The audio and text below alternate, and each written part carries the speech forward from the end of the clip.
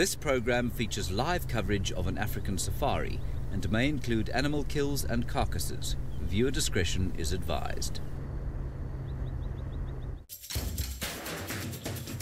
This is why the Nkuhuma Pride is such a firm favourite. It's Kinky Tail.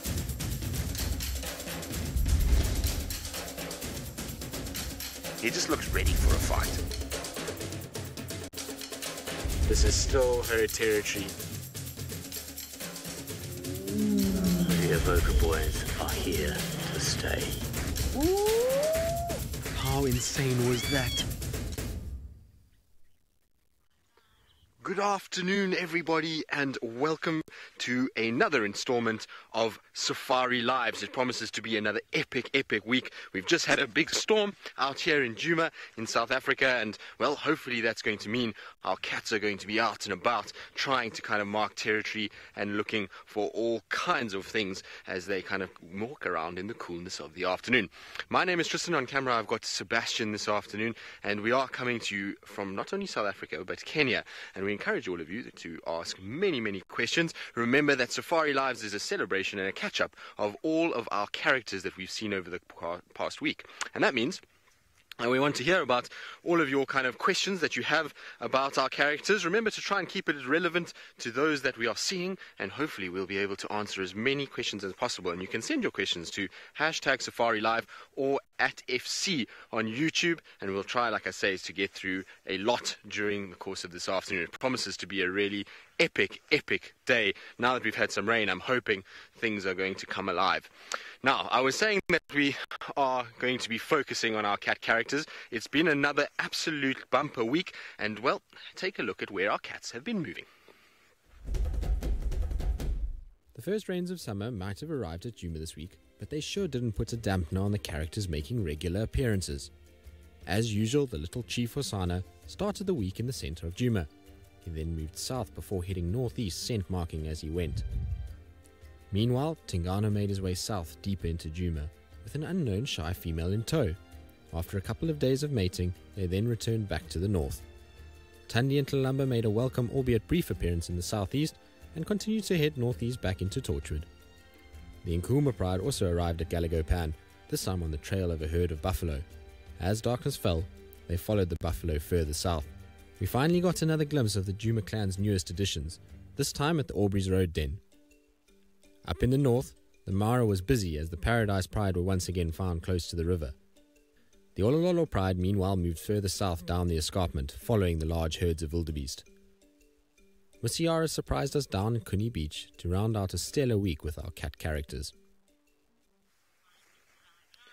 Well, as you can see, it was a really busy week, not only here on Djuma, but up in the Maasai Mara, with many of our characters making appearances, and it's shaping up to be a really kind of interesting year as we've kind of moved from, Hosana being the young male around to starting to show signs of kind of being, well, starting to sort of progress into dominance. So it'll be interesting to kind of see how everything plays out. But while we explore and see if we can help find Hosana this afternoon, let's try and send you back up to Steve, who, well, should be out in the grassy plains of East Africa, hopefully looking for the prowling cats that are after the wildebeest herds.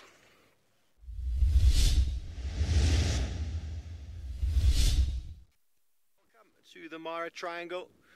We are up here on the base of the Olololo escarpment with a very nice herd of wildebeest, 1 or 2 zebra in tow. My name is Steve. I'm joined on camera by Archie, and it is a very nice, well, apparently 21 degrees Celsius, 75 degrees Fahrenheit, although the weather's pulled in, it is windy and it's pretty miserable, but we have been with a pride of lions for the last few hours, and they were hunting this herd of wildebeest behind me, and now we've lost them somewhere there in the rocks. We've given them a lot of space. We moved around and we're trying to see if they're going to come out, but could be awesome. There's a nice pride of 5, 1 young male, 2 young females and 2 adults, and we spent some time with one of the younger females actually pulling off what was actually not a bad sort of stalk. She got pretty close, and right at the last minute she blundered it by running a little bit too blatantly towards a herd of wildebeest that then, well, just all moved away, and they're all looking very relaxed considering there's a hungry pride of lions somewhere in the grass here. busy lurking around, doing whatever it is that they're doing. They might have even gone back to their slumber, because we found them this afternoon due to some vulture activity. We found the remains of a wildebeest from either this morning or last night, so they are not actually that hungry, but they have been interested nonetheless with the abundance of general game out here on the open plains. And when the wind is blowing, it is always a nice time for lions to hunt. So a gentleman that spent a lot of time up here in the Mara, he's now down in Djuma, Brent Leo Smith.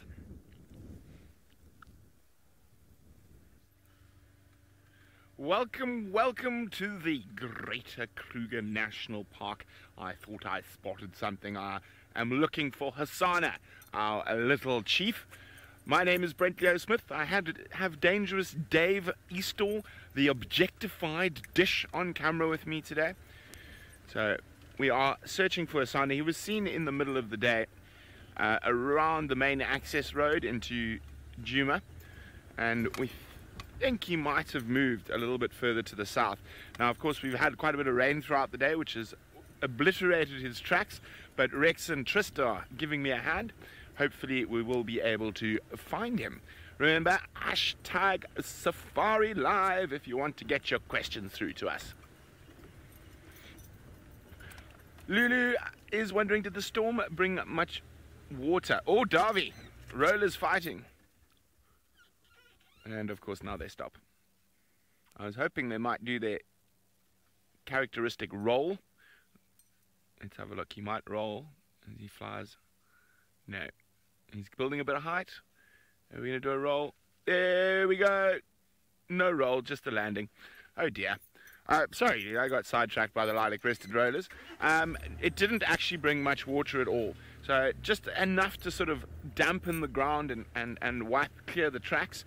So if we do find any tracks on top of the rain, they are going to be very fresh, because it only stopped. Oh, is this the smelly warthog that Jamie had the other day? I think it is. Nice set of teeth on this guy. Now, if I remember correctly, this warthog was munched on by the Muggen boys, those unfortunate mangy boys.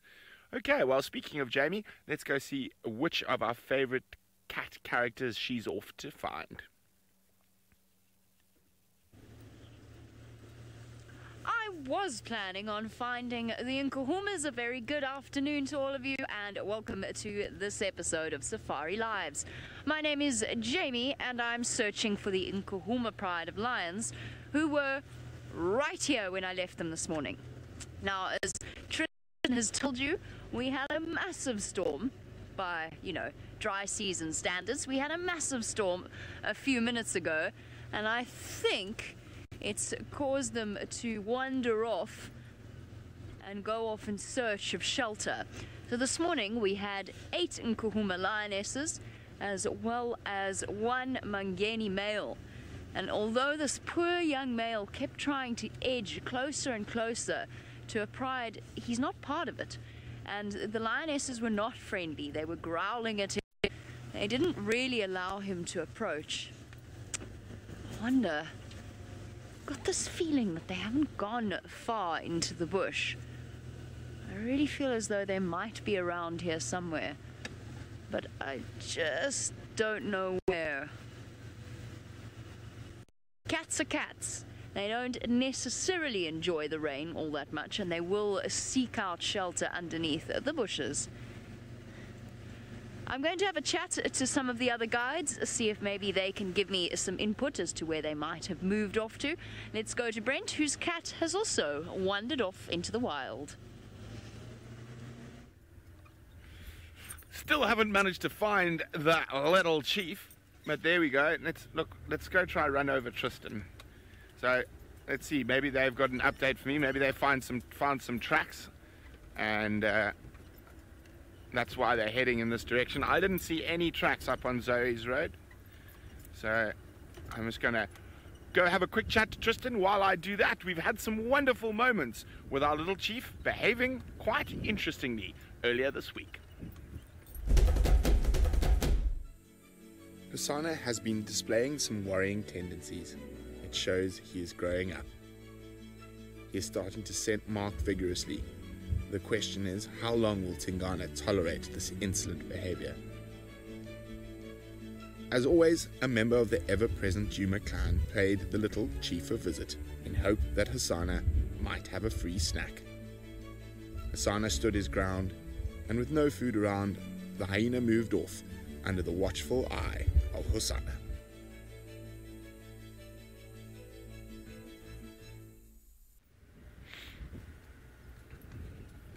There you go.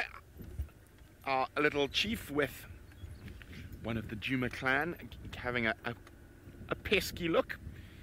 Now, Tristan and Rex have not found any tracks after the rain yet. So we're going to take a bit of a gamble. If Hasana normally comes this way, he tends to like to head towards Treehouse Dam.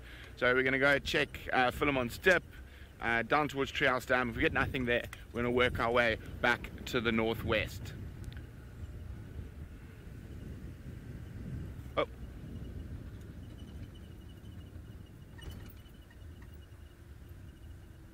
I'm just listening. Next to the north. It sounds like Tingana is still busy with his lady friend, but in the north, in Buffalo's Hook.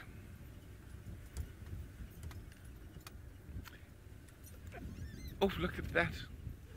So very wet, pregnant impala disappearing. Have you seen Hasana impala? No, you're not talking to me. Fine, be like that. Sandra is wondering what's happened to Tumba. I think the last I heard, he was seen to the southwest on Londolozi. That is the last I heard of Tumba. Tristan might actually have a better idea, as I haven't been in the sands for quite some time.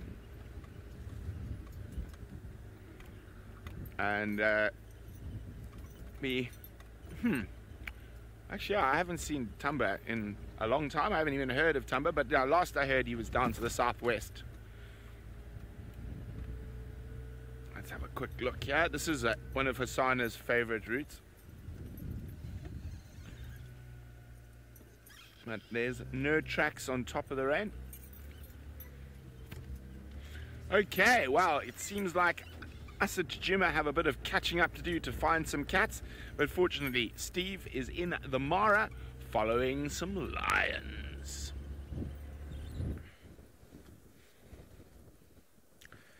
Well, I wouldn't want to be a wildebeest in these conditions. We were with the lions, followed them hunting, and then we moved back into the area and we completely lost them. And there they are, hiding in the long grass. There's 3 of them there. If Archie just pulls out a little bit, you'll see there's a 3rd one to the left. There's probably a 4th one. Where is it? There we go. There's a 3rd one moving. And there's a 4th one somewhere there. We were with the pride earlier, the Owino pride. And the lioness, one of them was hunting. And there's a beautiful pride of 2 adults and 3 youngsters. The young male we followed, he ran all the way back. He suddenly, after the attempted wildebeest hunt, he ran all the way back. And we thought, well, something's going on. Why is he running? But then maybe he just got a furious look from one of the buffalo that were hanging down in the little mud wallow area, and he decided, hang on, I'm not going to stick around. And here we are. We found 3 females. Now sheltering a little bit from the wind. The wind does make everything uncomfortable, but quite amazing that those wildebeest that we were with just before, how relaxed they are after being chased in the mountain.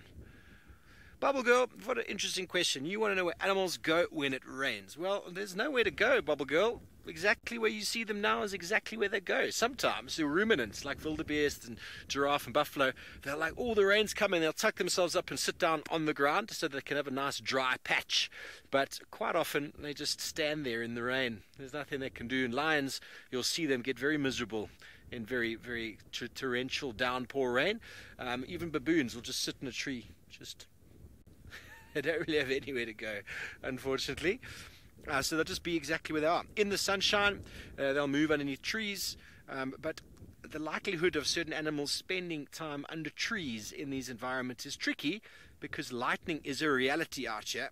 And those animals that tend to move to the cover of trees in lightning storms, well, sizzle, pop and they don't breed, because being hit by a lightning bolt in a tree, well, invariably doesn't leave too much in the way of a living animal afterwards. Hello, Rosalind. Well, the black tuft on the back of the tail as well as the black on the back of the ears makes it easy for the youngsters or the pride themselves to follow them. We spent some time with the lions before, and as you look from behind, that's all you can see really as they move through the tawny grass. And when they're looking in a direction, you can see there's no real interest now. The ears are kind of moving backwards and forwards, but when they look, like you can see now, looking in a specific direction, the adults or the others in the hunt can actually see the exact direction by the positioning of the ears that that animal is moving, and then they know exactly what animal is trying to hunt. The same goes for the tail. Cubs can also follow the tail, and when a lion is about to charge, they flick their tail up, and that's a very obvious sign in the tawny brown grass of an imminent movement of the adult lioness moving forward.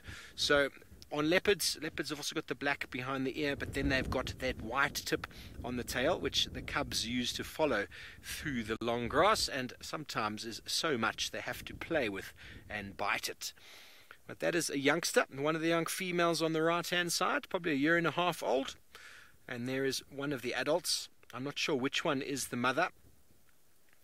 There was another youngster in the pride, a very pale lioness, who unfortunately didn't make it. We haven't seen her since last year, late last year. But we were quite certain that something was going to happen earlier. That lioness did everything right. She used the rocks to her advantage. She really got close to a herd of unsuspecting wildebeest. And, well, it was not to be. Okay, well, we're going to stay here with these lions. And while we do that, let's go back down to Tristan. Okay, well, we're going to stay. There's a technical issue with Tristan and the Bushwalk team, so you're stuck with me for the moment. And there we go. You can see the coloration of the body. As they get older, lionesses start to sort of fade a little bit in the coloration. Now you can see the difference between those two in coloration. And one on the right is a little bit more sort of brighter in color. Hasn't been washed as many times. But that one in the middle is actually the young male now. My word, how confusing was that? Yeah, he's joined back again. He ran all the way away, and he's back. You can actually see he's just got the little bits of making of fur on the bottom of the neck, and he is a pale in color. Probably his sister was the pale female that disappeared. He is not the brightest. He's been washed too many times, but quite often you can tell a difference in age due to the coloration. And this young boy, he's got a very bad wound on his back hip. Ali, there are a couple prides around with cubs. The Paradise Pride has got some cubs that are probably between the ages of 6 and 8 months. These are the youngest that this pride has got, and normally the cub interval is about 2 years or so. So they're still a few months away from new cubs being brought into the pride. And I haven't seen any males with this pride. The lions, though, are all over the place at the moment. It's very hard to get a handle on who they are. Not far away, just over here, we've had the Ololola Pride. We've had other males I haven't seen before. The Sausage Tree Pride is a bit further down, but they are moving because the food is just abundant. So the cubs at the moment, the Sausage Tree Pride, which is much further south, they've got 2 very small little ones that I haven't yet seen, and there's been a lot of mating going on in that pride in the last couple of weeks, but we haven't seen anything new in regards to that. But back over to these beautiful lions of the long grass.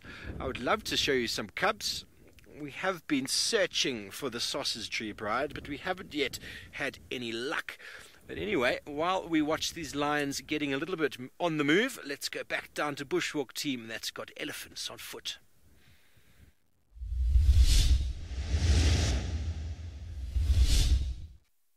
Steve, so even though we're out on foot and we are trying to find Tingana and Hosana and Tundi and all the likes that we get down here in Djuma, sometimes, well, nature throws different things at you. And so we've bumped into a massive herd of elephants that is spread across the landscape at the moment. And it's really been a phenomenal kind of last few days as we've had lots of ellies around. And that's made Bushwalk, well, highly entertaining. And so I'm hoping what we can do is try and just get a little bit of a view of these ellies, obviously quite far away at the moment. moment, so we just bumped into them, and they spread out feeding, so there's elephants all over the place.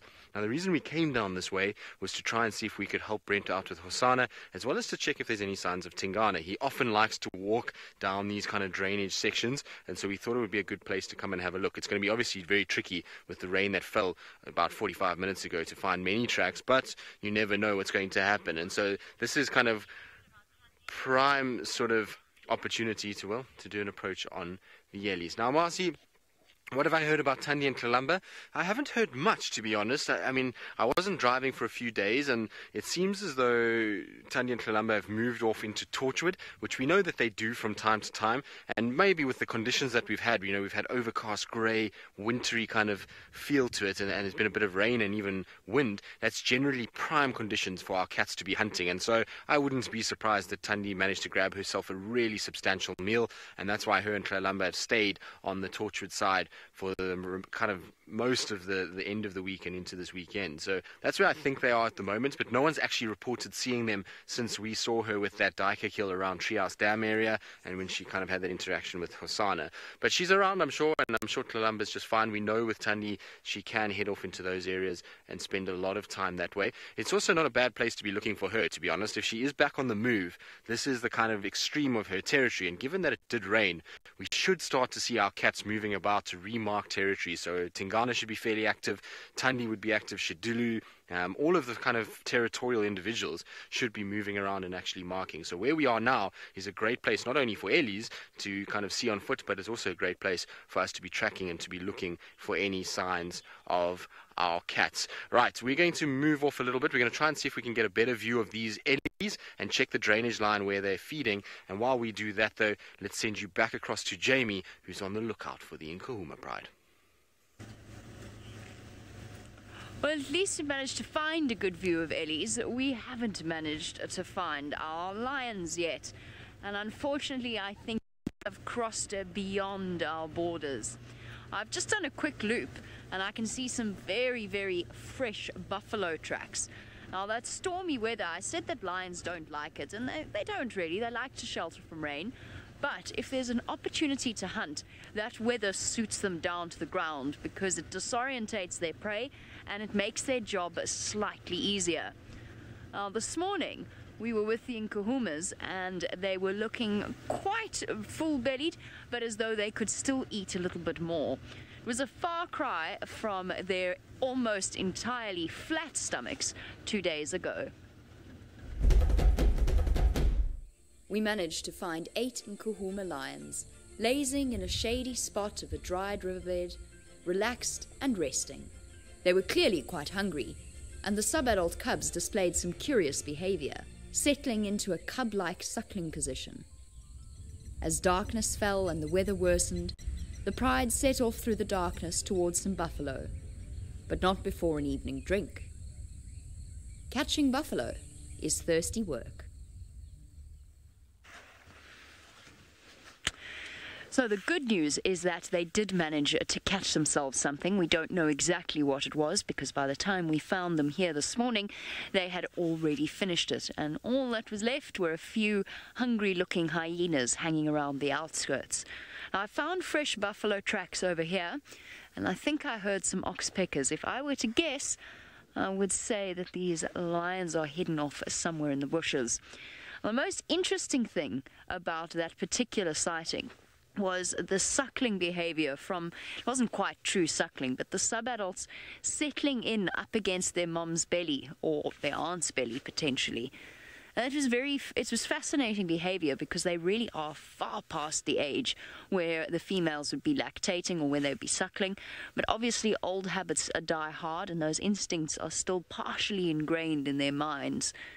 Although it would have been completely fruitless to try and suckle, maybe it brought them a little bit of comfort, maybe with the separation, because of course there should be 11 members of the pride, plus 3 males. Now this morning there were 8 females around here and 1 of the Mangeni males. I've heard tell after the morning safari that there are still the missing members of the pride are on a giraffe kill with the other Mangeni male and the mystery young male that's joined them. So a bit tricky to keep track of all the things that are happening in the Nkahuma's lives right now. just listening. I was hoping I might sort of hear the sound of buffalo moving through the thick vegetation. Now, Marcel, here's the interesting thing about the Nkuhumas. Those subadults are almost at the stage where their mothers are ready to start mating again. So Marcel's wondering how often lions breed. The Nkuhumas will be ready to mate again. Their cubs are about 2 years old. They'll be ready to mate again very, very soon, possibly in the next few months. So with lions, you're looking at a birthing interval of around about every 3 years if they manage to raise their cubs to adulthood. Obviously, if the cubs are killed for whatever reason, the females will come back into estrus sooner, and they will then get pregnant before that 3-year interval. And it really depends. In this case, 3 of the 5 Nkuhuma adult lionesses, 3 of the 5, yes, that's correct. 3 of the 5 have cubs that are now nearly fully grown, actually subadults.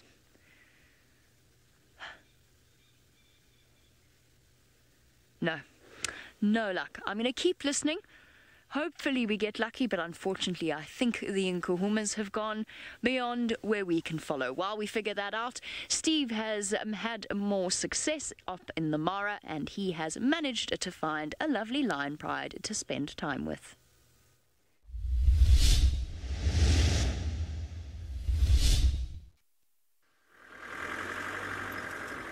We are with them, and they're trying again for those wildebeest folks. We're just going to try and get into position so we can see. Just ahead of us here is a lioness busy stalking once again. She's hidden behind the rocks. This could be what we've been waiting for the whole afternoon.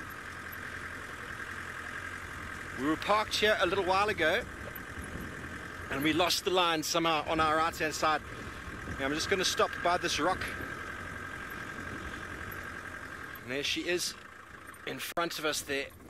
By the rock there's a second youngster joining her, and look at her body language.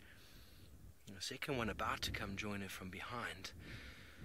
But while we wait for action to unfold, talking about lions with youngsters, and the Paradise Pride loves the marsh.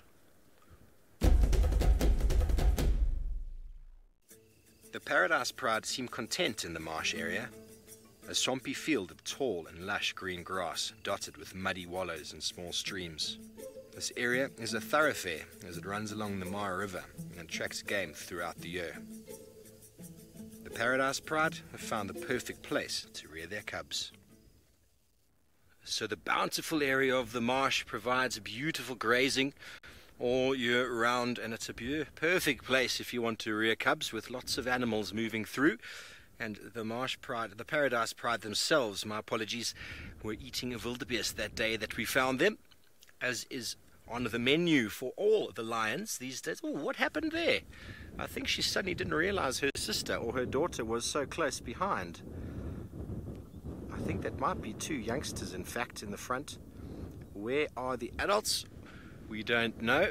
We are keeping our eyes very well peeled, because they are not far away at the moment. Look at the intention. Have a look at the body language. There are the wildebeest. Romit, the Paradise Pride being out in the open marsh there, they have quite a nice selection. This time of year, yes, there's lots of wildebeest and zebra moving through, but throughout the year there's topi, impala, all sorts of other small animals such as warthog are moving through. And they quite enjoy whatever is on the cards, in fact. And because there's such abundance of prey, well, there's no need to be too choosy. But this time of year, just with the abundance of wildebeest, they tend to be the #1 food on offering. Whether they taste the best, or whether it's just the abundance, it is a debate. But across the African continent, in the savannas, due to the abundance of wildebeest, they do form the majority of lion diet in the lion diet. But down in South Africa, well, we see the Nkuhuma Pride thoroughly enjoys buffalo when they can, kudu, impala, and obviously the wildebeest when they're available. But their numbers are very low down there. They don't have millions of wildebeest as they do up here. But the wildebeest are a little bit alerted. We don't know what's going to happen. This is all coming to you live, folks. We spent some time with this pride earlier, seeing something quite similar to what you're seeing now, and unfortunately nothing came about it. But where the adults are, I think that is the money wherever they are. And maybe these youngsters know exactly where they are. Or maybe the adults are watching from a distance to see how these hungry youngsters are going about it, because a small pride like this only really needs to feed once a day, because there are not too many of them. But anyway, Tristan Dix down in South Africa is hot on the search for Hosana. We are on the search for cats, but we are surrounded by a massive herd of elephants at the moment. There's ellies absolutely everywhere, and so we've just sat still now because, well, there's not really much we can do at the moment. We can't really move off in any directions, so we're just kind of sitting and just enjoying kind of these guys as they slowly start to move around us. We've got an elephant that's off on our right-hand side. There's one straight in the middle, straight in front of us. It's going to make an appearance fairly shortly. It's coming straight towards where we are. Absolutely phenomenal to be on foot. Seb, you see this one here in front? It's coming right towards us. This is amazing. Now, this morning, I had an incredible sighting of elephants on foot, and it seems as though we're about to repeat the performance because these ellies are all over the place this afternoon. Really is quite special to be around here. Now, of course, remember, ellies can be very, very dangerous, and you've got to be a bit aware of what you're going to get yourself into when you're around ellies. You've got to always make sure that you're kind of aware of your surroundings, and that doesn't apply only for us out here. Our cats also sometimes have to be aware that there's dangers that they face too in their environment. While for the most part life at the top of the leopard hierarchy is a comfortable one for an aging Tingana, there are however still perils he must face to carry on as ruler of this unforgiving land. On a routine territorial patrol, the Duke unknowingly walked straight into one of the Avoca male lions. Luckily, Tingana saw the crouching male lion laying in wait in the nick of time and stopped in his tracks. The moment seemed to last forever as the cats weighed up their options until Tingana decided to make a break for it. Tingana made a clean break and lived to fight another day. Well, wasn't that a close call for the Duke? He really did kind of see that lion at the last minute, and luckily that he did, because otherwise he would have gotten himself into a bit of trouble. I think he's also very fortunate that he walked into one of the Avoca males with a limp rather than actually walking into the Nkuhuma pride, which would have undoubtedly meant he would have got chased. And so he really needs to be quite careful. It's a peril of being out here is that lions are not friends with leopards, and so to get that close to a lion and not really see it until the last second could have been very dangerous for him had it been, like I say, more than just the one, and had it been a fitter, stronger, healthier lion, it definitely would have made life a little bit more tricky for him had it been that case. But an amazing sighting that we managed to witness. It really was super special to be able to kind of see him moving around, and just to see how he all of a sudden kind of bumped into that lion was really quite something. Now, while our ellies close in and get a little closer, it seems like Steve has got his lions, and they also are getting a little closer to the prey that they are busy stalking.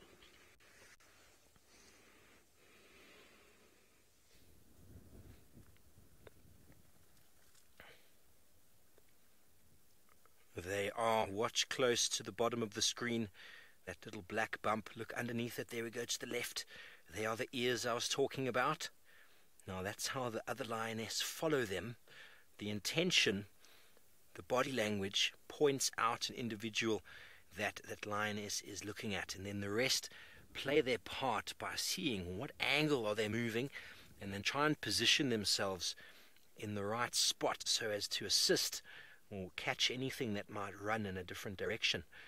Very, very important. That's how lions have evolved on the landscape, to be able to take much larger prey than they can individually. It's working as a unit, and they've been waiting for these wildebeest to calm down again and to relax, and they're starting to bed down. There, she's using her cover. There's a youngster in the sort of middle right of the screen there. The lions will always try and select the easiest. Trying to bring down a young wildebeest is much easier than an adult that's probably twice, even 3 times the weight. So they'll always try and select something, and then, well, in the chaos that ensues, if they catch something else, well, they'll take it.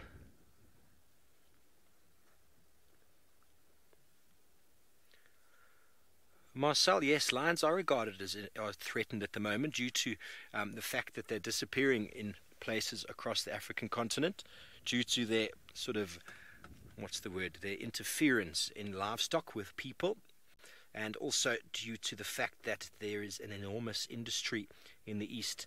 We're talking about tiger bones, and tiger bones, something in traditional medicine in the East, and there's a lot of people that are hunting lions in Africa and then selling their bones off as tiger bones. So the market, the price is enormous. So lions are disappearing at an alarming rate. Their numbers are going down every year. Only in these massive reserves are they still in really good nick. But let's have another look. The second lioness, she started moving off to the right. She's kind of picked up on her sister's idea. You see how she's now looking to the right-hand side due to the change in body language. Now, folks, bearing in mind, lions have got a success rate of probably 20% or less when it comes to hunting. And these, to me, appear to both be youngsters, so their success rate are even lower. Kathy, I'm not 100% sure how close they are. I'm going to have another little look now, but I'm reckoning probably less than 50 yards at the moment. They would like to, the one on the left anyway. There's a little bit of a bump there. She might try and go down that bump and up the other side, but it is difficult actually in this terrain to see exactly how far away they are. We thought they were much closer earlier, and then when we saw that young lioness finally make that run, it took her forever to cover that ground, and well, by the time she got anywhere near the wildebeest, it was well and truly out of reach. She's looking back to see if there's any assistance off to the left. There might be another lioness. We don't know where that third one has gotten to. She might have moved around to the left, and these two might be standing where they are due to the fact that one might try and chase them back. It does happen. We've seen it in South Africa with the drone in the air. You get a nice aerial view of the lion hunt, and this is all completely non-verbal communication between the lions. They know exactly what they want to do. And through experience, through mother and daughter and pride dynamics, these sort of traits are passed down. You see, she's looking to the left as if there might be something there.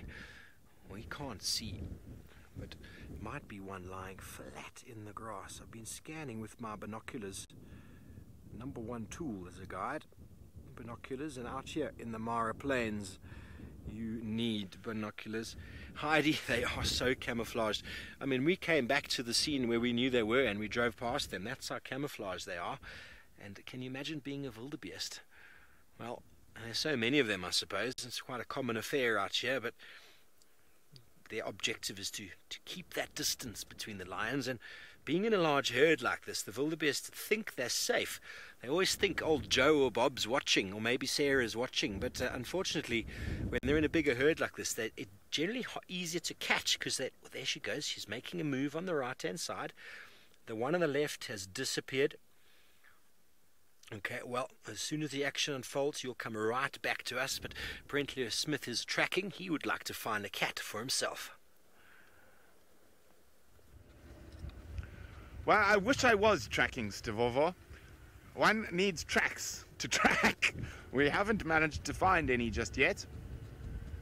So I've just done a big loop, and I saw the elephant herd that Tristan is with, so we cut further to the west.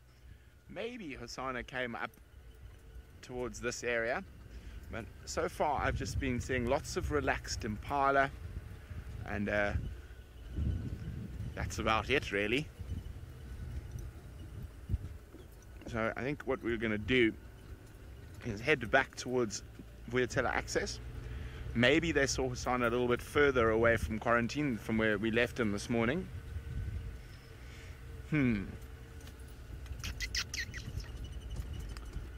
He's probably just sleeping somewhere close by to camp. Oh.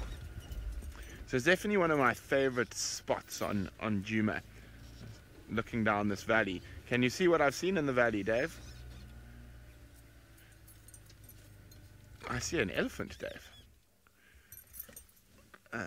To the right slightly. There we go.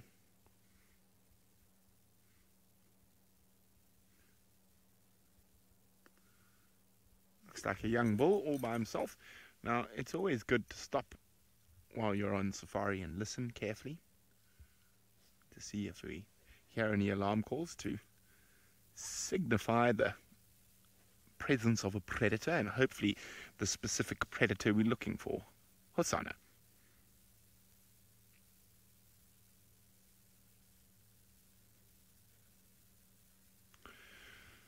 Okay, let us meander on, keep checking for our little chief.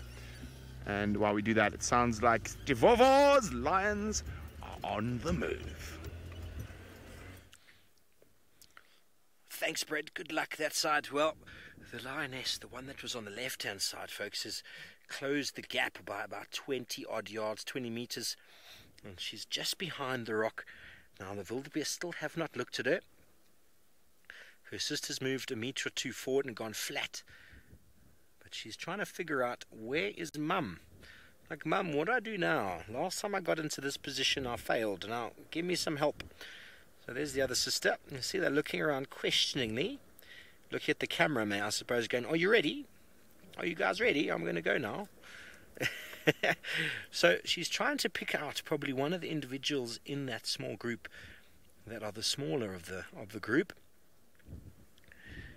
And they've all got their backs to them, about 20 yards or so. I actually would like to, I'm going to invest in a rangefinder so that next time I could tell you for sure how far away the lion is from the animals. It's going to go around that way of the rock. Let's have a look. Hello, Paula. One lioness could bring down a wildebeest. One lion, male, definitely. But sometimes if they're young or inexperienced, they might not quite have the sort of judo sort of flip that enables them to pull them to the ground. There's a technique involved.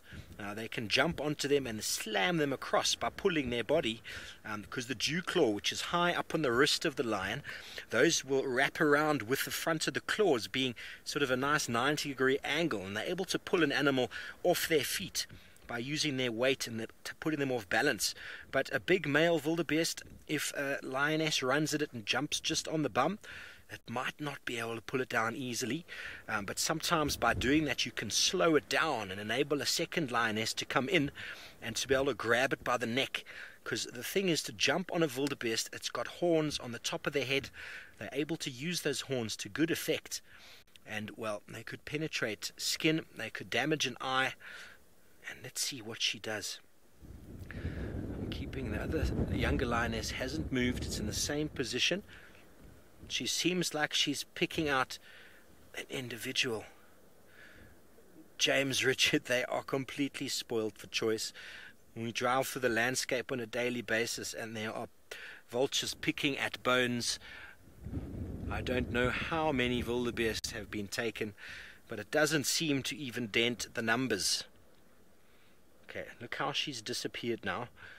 We'll just have to keep our eyes peeled on around that rock. This is where patience really comes in. The male lion is eventually decided to get up and join the foray. Monique, I mean, I think that's possible. There's the young female. And the young male is eventually coming up towards the right over here.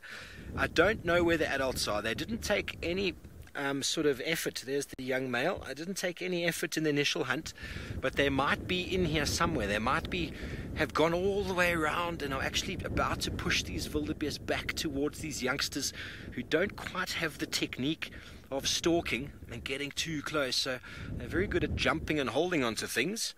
And there's the boy. Have a look at his back left hip. He's got a very bad wound over there, but his belly is quite full because being a boy, regardless of how old you are, you always eat more than the ladies. Doesn't matter what species you are, I suppose. He's finally making his way in. That lioness that was stalking in the beginning, she's moved just slightly to the left of the rock now, so she hasn't made another move. As this male gets himself into a possible ambush position. There's the lioness over there. She's going to go around now. Maybe she has seen something interesting. Oh, she's obviously going to go over the little hill that we can't see, isn't she, Archie? That's how it works. How she's using the rocks for cover. This is so awesome to watch, folks. Don't forget to send through any questions and comments you might have.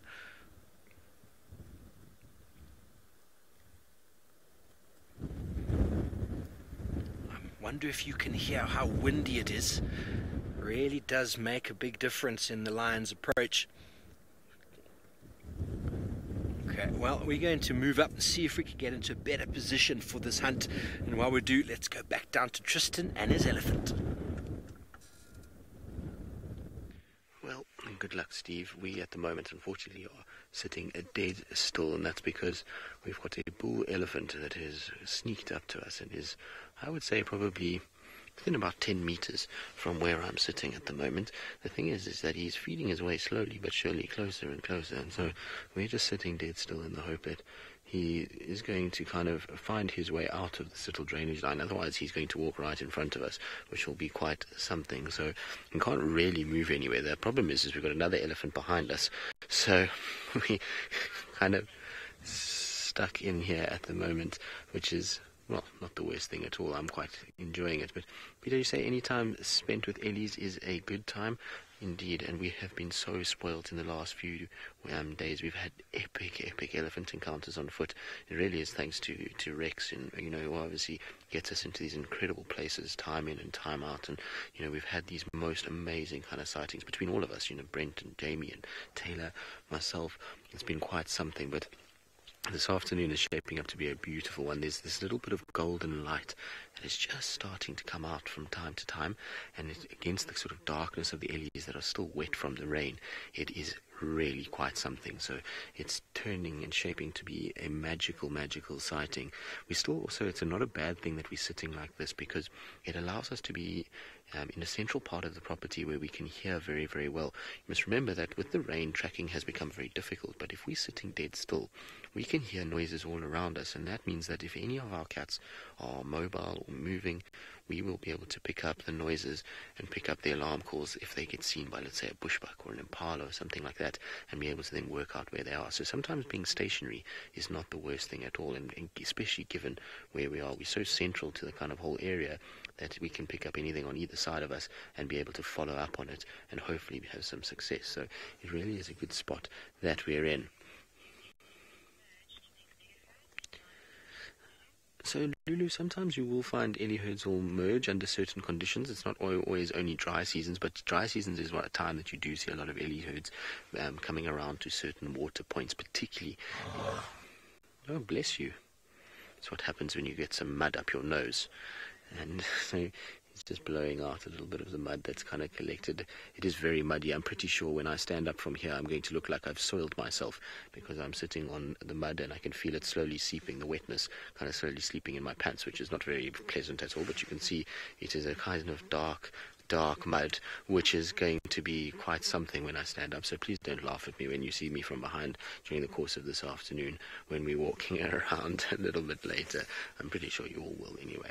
But you can see that this area is still incredibly close, and the thing is where he is now, there really isn't any way for him to go up that bank. He's going to have to either go the way he came, or he's going to follow the bank around, and there's a pathway that's just off to my left hand side that runs right here, and so that would probably be the pathway that he would have to use, or he's going to come along the front where there's a lot of pathways or movement of Ellies that has taken place. And so it's kind of, this is the area that he's going to be. We're perfectly safe where we are. We're on this perfect little termite mound that he won't be able to get up. Even if he tried to climb up here, he wouldn't have any chance, and so we just have to sit dead quiet and just kind of enjoy the sort of beauty of being in amongst an elephant herd. It really is quite something. It was amazing though how quickly we got in amongst them, because we kind of saw them in the distance and we walked a little bit, and all of a sudden there was just Ellies popping out everywhere around us. And it can be kind of one of the things about being out in the bush and when you're on foot, is that you've got to be a bit careful sometimes. That everyone thinks Ellies make a lot of noise, but sometimes they can be incredibly quiet and they can just pop out kind of right next to you. So always got to be aware of those kind of things. Right, now it seems as though Ellie is going to come around a little bit further, and so while we kind of wait for him, let's see if he's going to come this way. No, he's just going to stop there and feed. So we're going to see, while we kind of wait for him to get here, let's send you back across to Steve, who's still with the lions and who are still trying to hunt those wildebeest.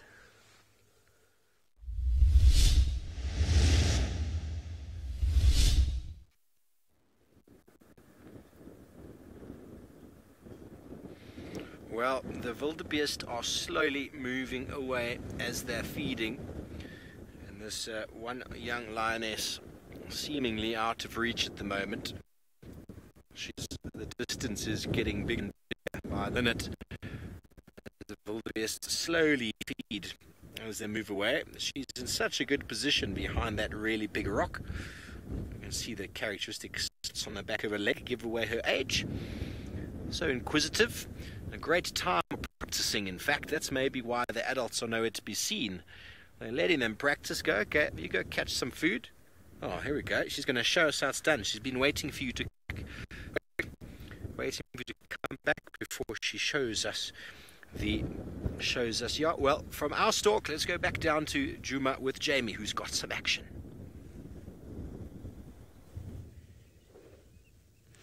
I'm terribly sorry. Just as you came across to us all the way from the Mara, the pole of our roof got in the way of the stalk that we were trying to show you. Now, that is because it has been pouring with rain all day, so we put the roof on only for the rain to stop, because that's obviously how one makes it stop raining, is to be prepared for it. Though the search for the Nkuhumas continues, it doesn't sound as though any of the other guides have had any luck, so what I thought we would do is we'd come and check the waterhole. Since there's nothing here, we're going to continue on around towards the hyena den, but Tristan is sneaking closer and closer to an ellie. We are indeed. Look at this. This elephant is right here. He's come right past the mound and he's just walking right next to us. Okay. That is unbelievable. That is as close as you're ever going to get to a wild elephant on foot. Unbelievable. Look at that. Is your eye itchy? Lorena, you're quite right. There is nothing like looking to an Ellie's eye, and especially when it's a meter in front of you and staring at the same eye level as you are. It's quite something. So that was very, very, very special. That elephant, he put his trunk out and almost touched this tree that's right here in front of me. So that's how close he actually came. If you look down below, you can see where his foot was, down at the bottom of the base of the mound. And he kind of just walked past, and he's still not 100% sure about where we are or what we're actually doing. He kind of walked past, and out of the corner of his eye, I think he realized, hang on a second, there's actually somebody sitting right here, but he didn't really understand what it was, and that's why he kind of just pivoted like that and sort of looked at us, and has now gone off round the side and is still feeding. So that was just unbelievable. It's really very seldom that you're going to get to see something like that. It's seriously quite special to be in company of these guys. The rest of the ellies are still coming, so there's a bull and a cow and a calf that are slowly coming through the drainage line at the moment, heading in our direction once again. So it's going to be a little while, unfortunately, until we can move. Well, I say unfortunately, but I've thoroughly enjoyed kind of being up here. We had a really brief view of a little baby as well, trying to play on one of the banks and climb its way up, which was very entertaining just when we saw you guys last time. And so that little one is also around somewhere in this general vicinity, but that was seriously, seriously special. It's one of those kind of once in a sort of lifetime sightings that you're going to get where an ellie is going to get like that with us. It really is quite something, and it just goes to show that if you're quiet and you sit very, very still and you low down, that ellies will walk past. And you can see that ellie was not aggressive towards us in any way. It didn't try and kind of throw anything at us. It didn't trumpet. It didn't mock charge. It just realized, hang on, something's watching me from this bank. I can't really get to it. It's not being aggressive towards me, and then it just walks off and around. But super, super special to get something like that on foot. It really is one of those incredible moments. Good.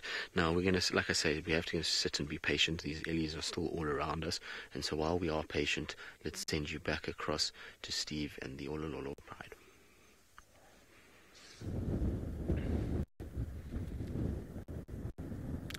Yes, well, this female stood up, and well, what can I say, she was spotted by all angles. Wildebeest on the ridge, wildebeest on the plain, all spotted her, and all have moved off to what now seems a very out of reach position.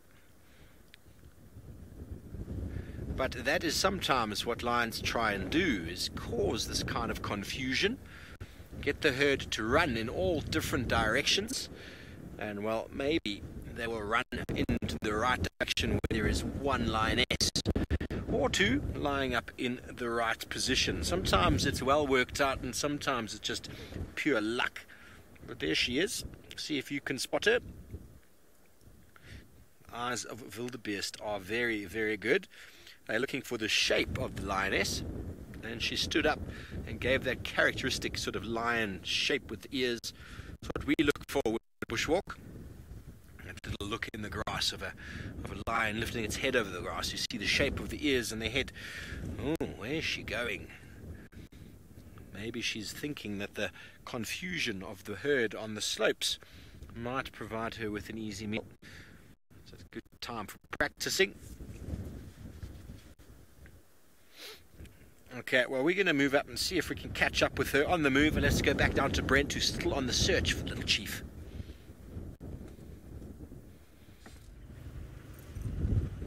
Well, we are still on the search for a track of any leopard at the moment.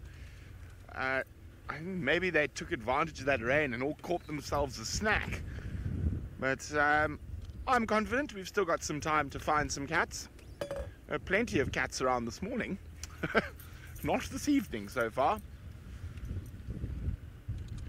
But of course we've been really, really lucky having Hasana basically very close to camp and spending a lot of time around quarantine and Gallagher.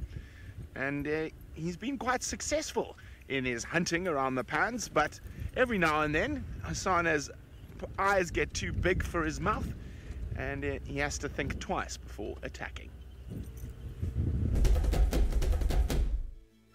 Hasana was found showing great interest in a large male warthog on the quarantine clearings. He, however, changed his mind quickly after he got a look at those menacing tusks. Our little chief has quite a bit of growing to do yet before he can take on such a hefty pig. Discretion proved to be the better choice, and he moved off to the shade for a cat nap.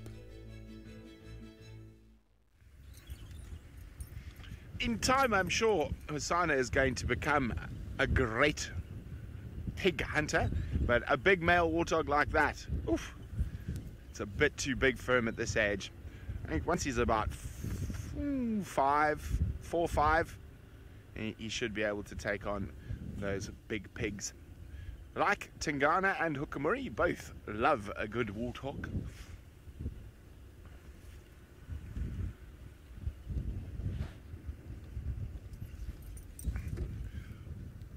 Hello, Deborah. Deborah is wondering how we decide the name of the leopards.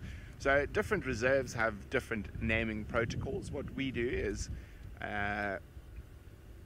generally we will choose a bunch of names, normally in Shangaan or Sitsonga, which is the local language here, and we will take them to Rexon and Aubrey and Tax and Herbie, and we'll have a discussion, and then the name that we think is the best is then chosen.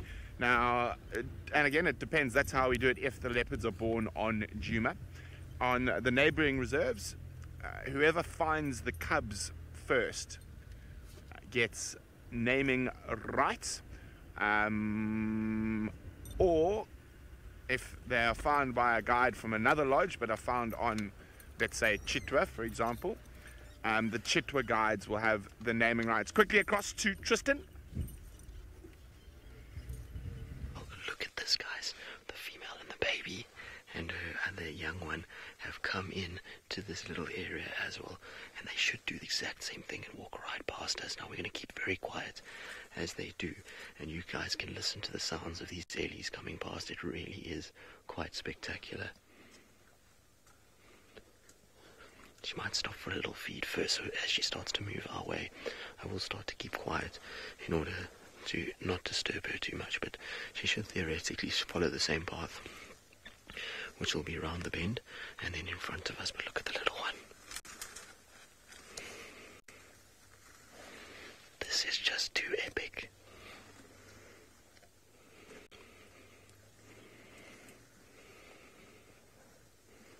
Hello, little one.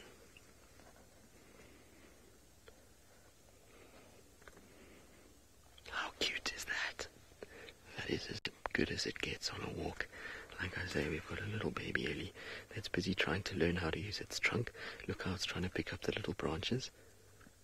Isn't that cool?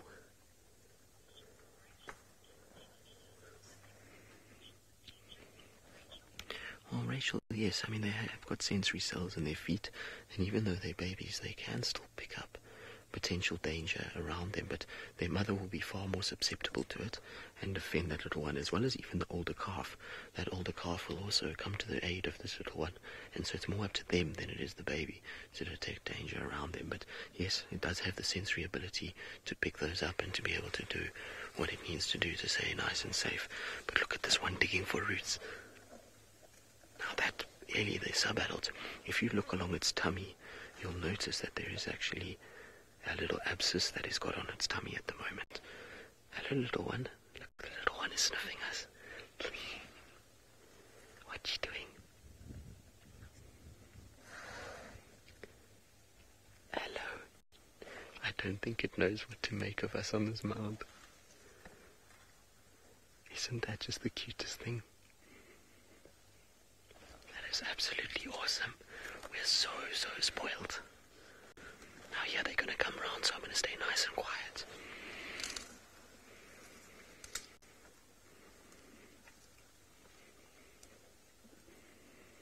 Looks like Mom maybe has found another root that she wants to actually eat, and so she's just stopped a little bit. The baby will be fairly mobile. The baby, you'll see, will move quite a bit, and that's because it obviously can't feed the same way the adults can, and so it's a little bit more kind of nervous. What are you doing, little one? How cute is that? That is as cute as it gets. And like I say, all of this on foot is very, very, very special. We are being spoiled more than I can even tell you. This has got to rank as probably one of my best elephant on foot experiences that I've ever had, and I've been fortunate in that I've had a lot in many parts of Africa. This is seriously one of the most amazing experiences, particularly if that female comes past. So therefore you say, "Oh, so cute." It is very, very cute. Look at that. Hello, little one. You're very cute. Now, not as wrinkly as one of our other ones that we saw the other day, but okay, here comes Mom. Look at her. Isn't she beautiful?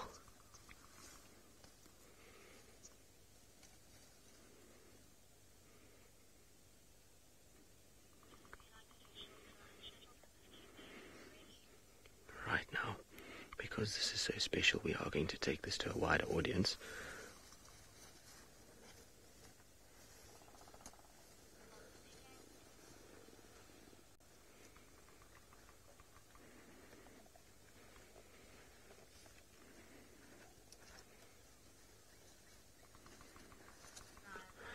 Good afternoon, everybody, and welcome to South Africa. As you can see, we've got a herd of elephants, a mom and her baby, that are straight across from us. We're out on a bushwalk, and we've managed to bump into these guys and get the most incredible view of them as they're walking across the bank. It is seriously, seriously special. We are coming to you live, like I said, and that means you can interact with us, so you post any questions you have in the comments section below. But there's a little baby that's charging around now. Mom is just making sure little one is safe. There's a bit of a wind that's just started to swirl, so you see now she's picked up our scent and she's just looking in our direction, just making sure that her baby is nice and safe and making sure that it gets away. Well, Mike, we are trying to make friends. Obviously, we've got to be a little bit careful with Ellies, because Ellies can be seriously, seriously dangerous animals on foot.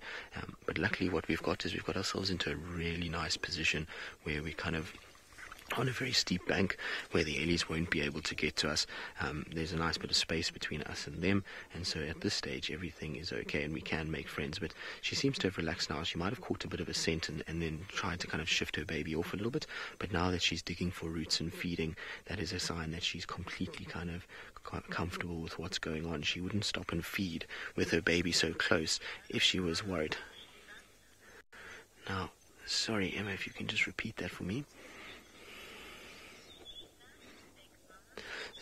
So Lisa, she is a big mama. She's not the oldest female that I've seen out here, nor the biggest, but when you are standing less than 10 meters from her, or sitting, should I say, less than 10 meters from her, she is massive, and she certainly has an intimidating presence, and you would not want to cross a mother elephant. There's one thing about ellies, they might be intelligent, but they are also highly, highly protective of their little ones. They will do everything that they can in order to try and keep their babies safe, and that often means that they'll front up and be quite kind of aggressive to a threat.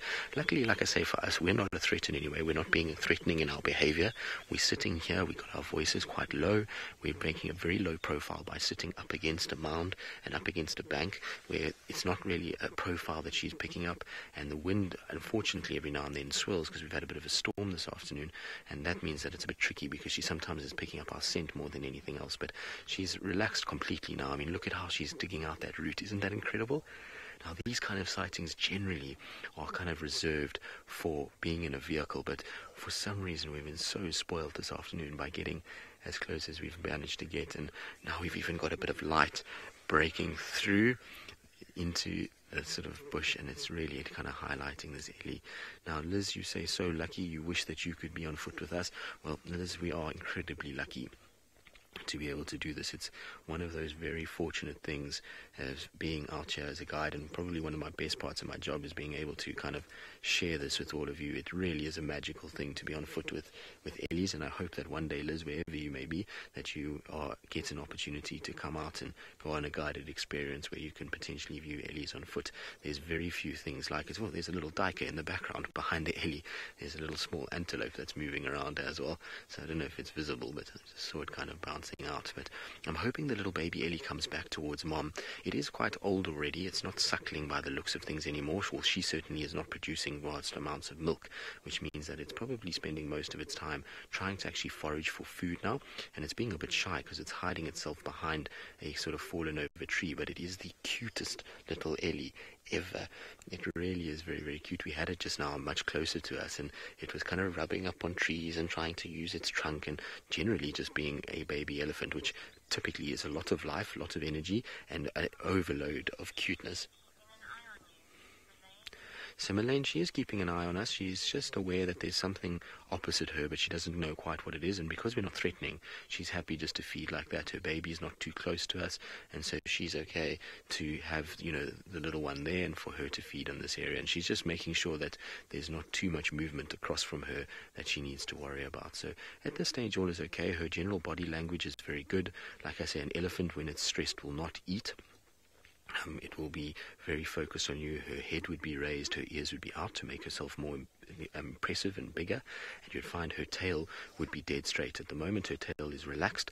It's just kind of flopping in the breeze. Every now and then it's lifting because I think she's about to go to the toilet at the moment, and then you'll find that her ears are quite relaxed. She's flapping them, and like I say, is still feeding. So her behavior for now is absolutely fine. She is kind of keeping a close look on what's going on, but she's not too stressed about us at all. I just wish her little one would come out because, like I say, it is the cutest thing. We've got another ellie that's actually just come out on the right-hand side of us. He walked past us a little bit earlier. We had a young bull elephant that was a teenager. He walked out and he kind of decided to come say hello, and he's just kind of gone down across the riverbank there. But this has been a phenomenal afternoon with our ellies. We really have been fortunate to be this close to ellies on foot. Is probably got to be one of the biggest highlights of our guiding careers, and so very, very, very special. But it's all we're going to be doing for now. Hopefully you've enjoyed this, and if you want to carry on and see what happens with our ellies while we sit here, you can Google Safari Live. But until next time, from myself and Seb, it's been an absolute pleasure.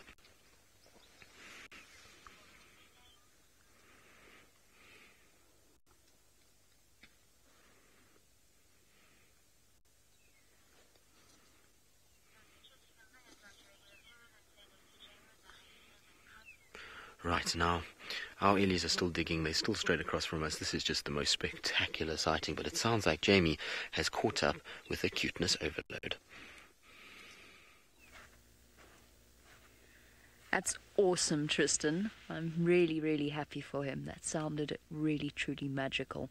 Speaking of really, truly magical, we're enjoying watching one of our members of the Djuma clan clean the bottom of her cub.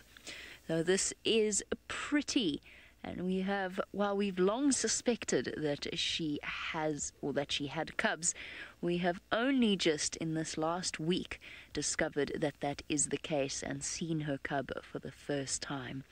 So we are at the Djuma clan den. They've recently moved here, and we have not one, but 2 little cubs. There we go. There's Pretty, very easily identifiable, and if you're really lucky, if you're really lucky, you might even have a chance to see a Corky's cub as well, with its tiny little bald patch. Well, it's been popping its head in and out throughout while we've been sitting here. Corky isn't here, so there's 2 different cubs from 2 different mothers, and the mother of the younger cub isn't at the den at the moment. So while her cub feels comfortable enough to come out, what it's been trying to do is actually suckle from Pretty, which is very cheeky indeed, because hyenas don't allow cubs from other mothers to suckle from them. There are very limited exceptions to that rule, and the only time it happens is, well, I'll explain about it later, because interesting things are happening in the Mara with Steve. Let's go and find out what his lions are up to now.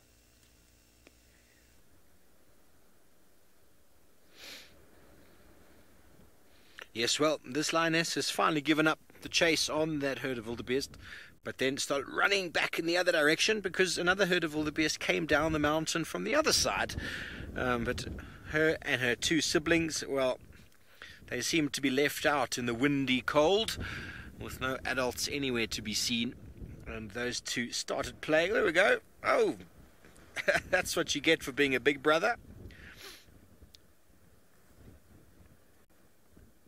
It's all play. It's all fun and games. They were clawing the tree a moment ago. And now you're probably going to see that other youngster get on top of the rock as well. Daniel, lions don't generally run more than about 50 odd meters after prey. Maybe less, maybe more. They were going to play on top of the rock. Invariably they want to get as close as they can. But there are places like in the Kalahari where the lions actually lie out in sort of a relay sort of fashion and chase the animals, and then as soon as the one lion gets tired, the next lion picks up the chase. But I mean, it all depends on the prey they're chasing. All the animals out here invariably over distance are much faster than lions, so if they haven't caught them in the first 20 to 30 meters, 20 to 30 yards, well, invariably they give up because there's no chance they're going to catch them. They have great acceleration out of the blocks, but once the prey animals are alerted to them and move off, well, there's no real chance of them catching. So you don't really see them going much longer than that. Cheetah are more of a pursuit specialist. They can go up to almost 300 meters, 400 meters even. But then after a chase like that, even if they do catch or if they miss, they're completely out of breath. Hyena, wild dog, well, they are stamina specialists and they can go on all day long. I'm going to get some fun here. There's no food, but we'll play with each other. That was a perfect takedown. I was talking earlier about the wildebeest and how that takedown about the judo slam, and that was a very good example of a judo slam. But anyway, from our playful lions down to Djuma with the little hyena pups.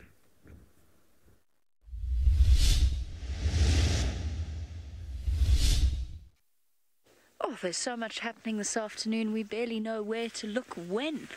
Of course, while you were with Steve and his lions were being entertaining, Corky's cub came out, stuck its head up, and tried once again to suckle from Pretty, only to find itself kicked back into the den. I was talking about allo suckling because it's a really nice comparison between the lions that we were looking for earlier today, and of course Steve has lions as well in the Mara, and spotted hyenas. Now, spotted hyenas, clans are made up of females that are not necessarily related to each other, whereas lion prides will all be related. So they'll be sisters, aunts, cousins, daughters, mothers, whatever it happens to be. What that means is that when lions have cubs, they will allow the cubs of another female to suckle from them if they are lactating, where in hyenas it doesn't actually work that way. And the only time you will see a cub suckling from a female is when it is a very, very high-ranked cub that is forcing or bullying a low-ranked female into feeding it. And the low-ranked female only really participates or allows it to happen because she's scared of retaliation from the high-ranked cub's mother. I wish you could see a Pretty's little cub. It stuck its face up earlier when it was disturbed by Corky's cub.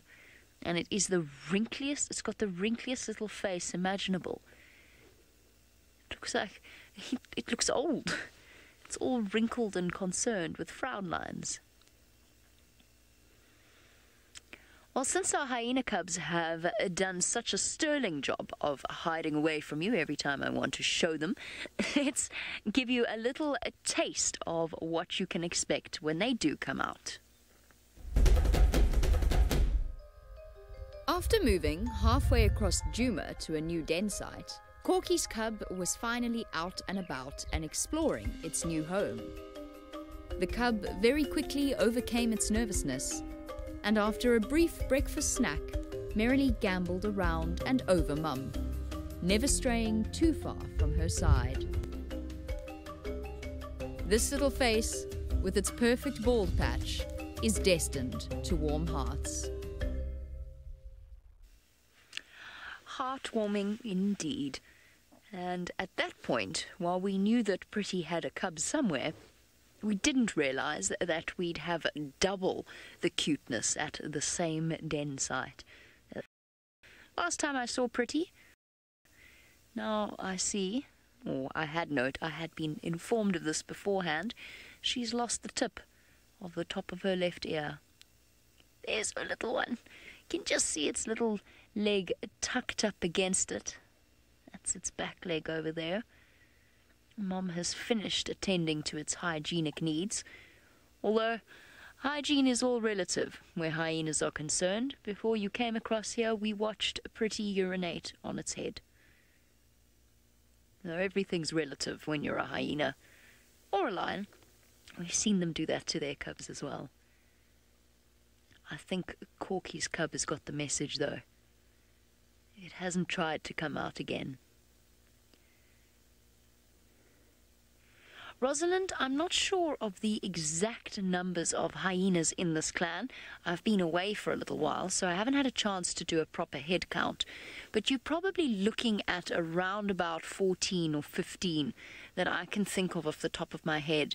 The Djuma clan seemed to suffer a little bit of a setback in the last year or so. The matriarch, Madam, disappeared. She hasn't been seen for an extended period of time. And one of the low-ranked females disappeared as well. And in fact, last year and the beginning of this year were marked by the disappearance of several females. And it's only recently that the Djuma clan has moved their den site back onto Djuma itself, which means we can start to really get an idea of which members of the clan are still alive or still around, and their relationship with each other. And does the Djuma clan have a new matriarch, and who would it be? Pretty, interestingly enough, is Madam's daughter.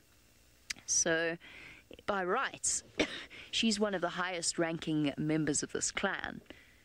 Her brother Bella has probably dispersed. Am I thinking? Yes, I am right. And so, Pretty is one of the highest-ranking members. Is she the matriarch? It doesn't seem to be that way. By all accounts, Corky seems to be more dominant than Pretty. But this is a perfect opportunity to actually watch this play out, because they're sharing a den site. Although Corky and Pretty have always had very cordial relations, they've always been friendly with each other. We've never seen any grief between them. And in fact, when we first got to know them properly, they were sharing a den 2 years ago, when Pretty had November and Corky had D1 and D2.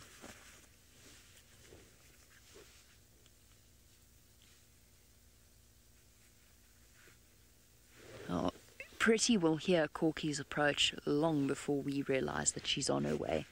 So we've got to keep watching her body. Oh, look, look, look, look. Here comes Little Patches. Not official name. That is Corky's cub. Little bit younger than the cub that is suckling from Pretty at the moment. How cute. How utterly adorable is that? You're going to get into trouble. Your mom is not here to protect you. Well, the hyena ranking is not necessarily based on size. It's based on psychology. So this little cub, if Corky is higher ranked than Pretty at this point, has to learn this from its mother. So she will, by her behavior, teach it where it sits in the ranking system, and it will respond to that.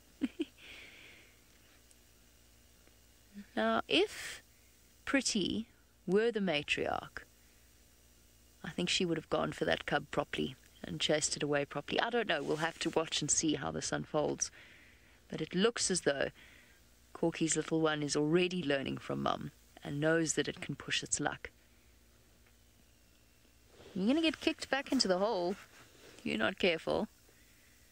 It's quite a steep entrance at this particular den site. We watched the cub trying to struggle out. Oh, are you hungry?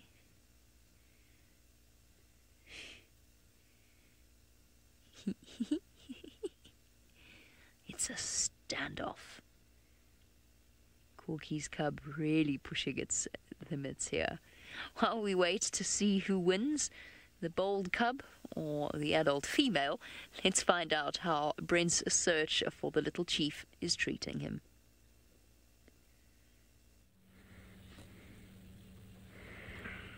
Well, at the moment, I'm searching for any leopard. I'm going to make my way back towards camp, and hopefully Hasana pops out around quarantine a little later. At the moment, we're just taking in the beautiful views. And it looks like there might be some more rain on the way later on this evening.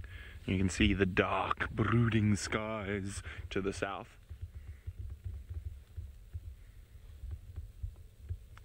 But now, while I ponder where Hasana might possibly be, let's go have a look at what he's been up to earlier in the week.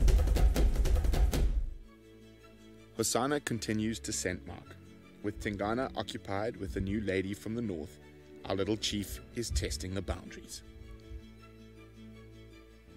All of us are wondering if and when he might start soaring, and will that be the final straw that pushes Tingana to chase the little chief away. But for now, it's amazing just to spend time with the goofy Hasana as he keeps us entertained with all his silly antics. I, for one, will be sad when he moves off to make his way in the world. He is truly such a special, special cat. And I'm hoping we are spoilt with sightings of Hasana for many years to come. I know that's unlikely, but hey, we can hope. We're just going to sit quietly for a bit longer here, listen to see if we can hear any alarm calls.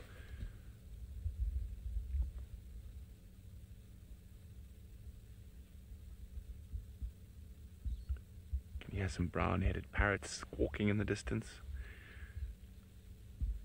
Can you hear hornbills? But none of the alarm calls we're hoping for.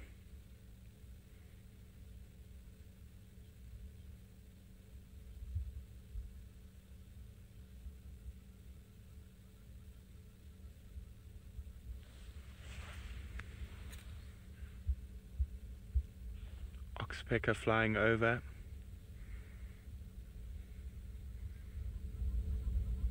Thunder in the distance. Okay, we're going to keep moving now, see what else we can find. Hopefully Hasana is going to make an appearance before the end of this Safari Lives. But let's go back to the one man with Jamie. Still with our lovely two little cubs, not just one. Oh. Pretty finally lost it with the cub, with Corky's cub trying to suckle from her, and now both cubs have gone into the hole because her own cub got a fright as well. Oh, look at it. Is that not just the wrinkliest thing you ever did see? It looks like an old man.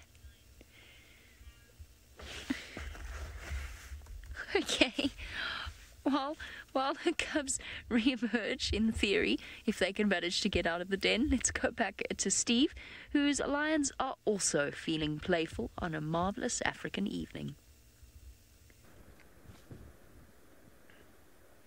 Yes, well, the geology here doesn't only support the beautiful plains of wildernis on the landscape, it's also a very nice playground for some young lioness who have been running and jumping. And oh, here we go, watch out. It's going to jump off the other side. Oh, caught him. Caught her, should I say.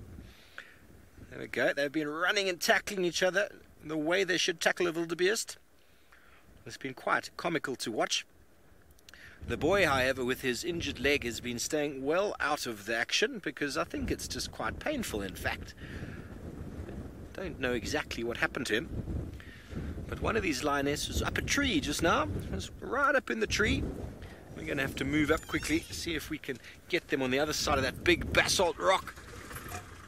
It just happened to block our view. That is...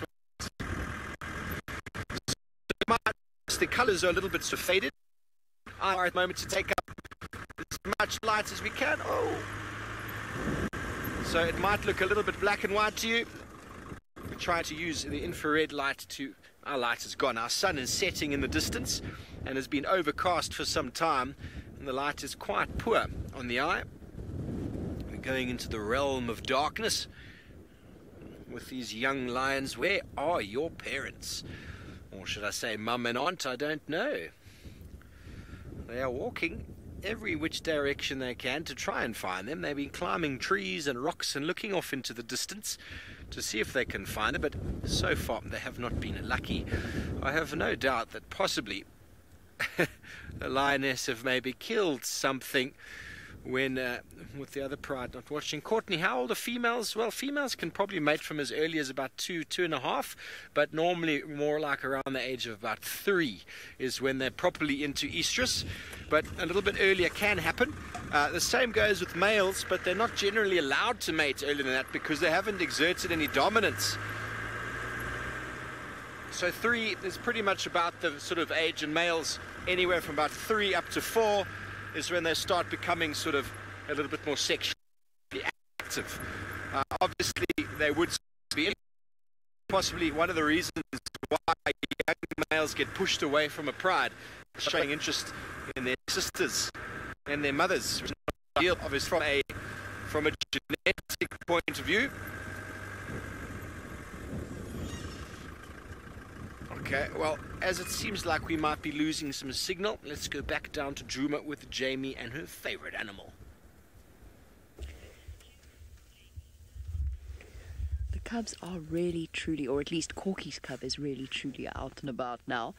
I've decided what Pretty's cub reminds me of. It reminds me of a raisin.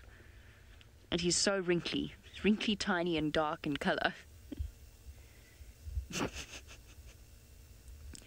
Corky's cub didn't need a telling twice there.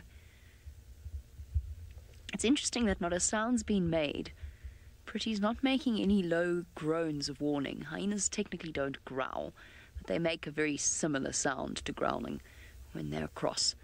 And Corky hasn't once responded that way, or aggressively, really. She's just kept lifting her head and chasing the cub away, quite gently for a hyena.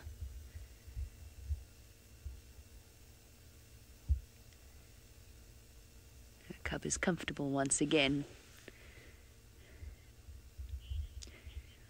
Hey Aiden, who is one of our 7-year-old viewers. Aiden, it's very exciting that you're watching the safari. I hope you think the cubs are as cute as I think they are. Now, Aiden would like to know if the mama hyena will play with the cubs. And yes, she will a little bit, but mostly she just kind of tolerates them climbing all over her. So she just lies still and lets them treat her like a jungle gym or a chew toy, and basically lets them run riot around her. You know what, which hyenas actually do play, Aiden, is the young males and the young females that have already left the den. They like to come back and play with the cubs. And they teach them all about being an adult hyena and how to wrestle and help to build up the cubs' muscles. And sometimes male hyenas, adult male hyenas that are part of the clan, they like to come and visit the den too and keep the cubs entertained. And by doing that, they actually make friends with the mothers as well. So it works for all the hyenas. That's why we spend so much time at these den sites. It's because they're essentially the social hub of the hyena clan, especially when the higher-ranked females have cubs. The other members of the clan often come to pay their respects.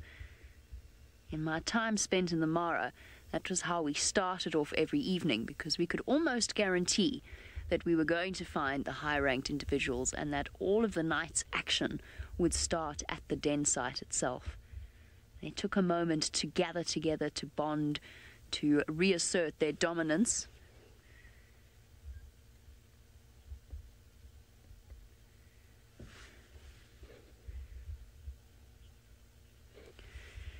Oh, child of the universe, you want to know if all hyena clans are somewhat distantly related? I suppose yes, if you go far enough back.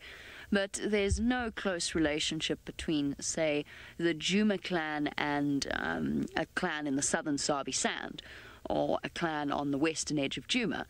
But between perhaps a hyena clan that is to the north in Manyeleti, or perhaps even the Elephant Plains clan, there could potentially be a familial connection there. They might once have come from the same clan that split into two. Sometimes females don't appreciate their lot in life if they're low ranked, and they sometimes do move off and start their own clan, often when there's been a death of a matriarch. It creates an unsettled feeling within the clan. That hierarchy may be brutally enforced, but it is also essential to their stability and security. So yes, it's possible that neighbouring clans are related to each other, and perhaps if you go far enough back, you would of course find common ancestors to all hyenas. Remember, of course, that a lot of the males actually come from neighbouring clans. So some of the males that we see around here that are now part of the Djuma clan could easily have immigrated in from other clans, from neighbouring clans. They will no longer spend time within their natal clan. They invest their lives in their new clan once they're accepted, and they play an enormous role in helping to defend the clan's territory. A male hyena is a crucial part of a clan life.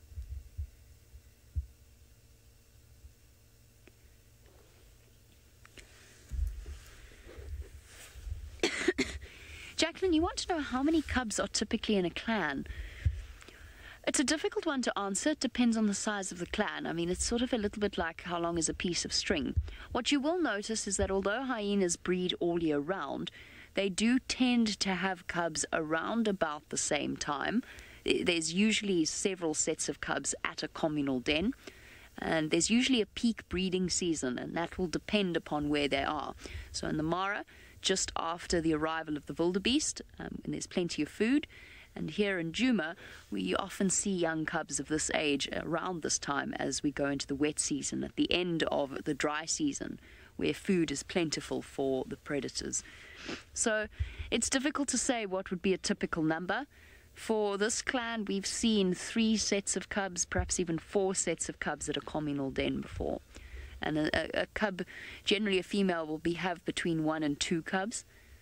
I don't think we've had any females with 3 cubs. It's very unusual for a hyena mother to successfully keep 3 cubs alive to the point that they actually come out of the den.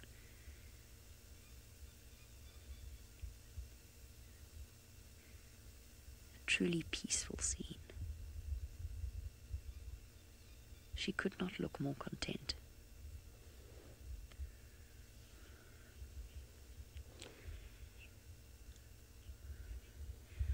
Well, the nice thing, of course, is that once her cub is finished having its drink, it's going to want to come out and play, and we'll be here waiting for when it does.